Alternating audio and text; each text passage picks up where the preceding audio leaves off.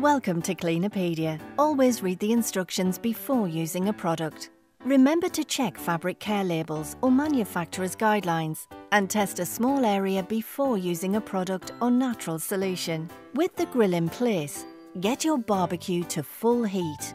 For a charcoal barbecue, throw in fresh coals and wait for them to reach a red-hot temperature. Put the lid on and leave it for 15 to 20 minutes. This bakes off, carbonizes, grime and food particles, making cleaning barbecue grill parts easier. Wait for the barbecue to cool down. Once cool, remove the grills.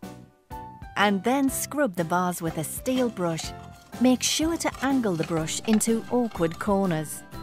Using warm soapy water, which can be made with a product like Persil washing up liquid, wash the bars. Avoid using abrasive cleaners or tools that could damage the grill. Cif cream is especially effective for cleaning away scorched food.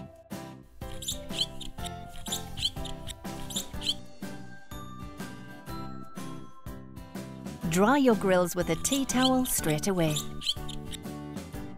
You can add some vegetable oil to a cloth and wipe over to avoid rusting.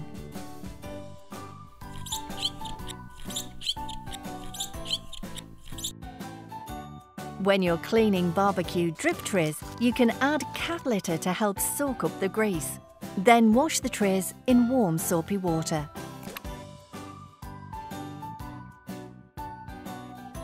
You can simply dust down the inside of the barbecue with a steel brush.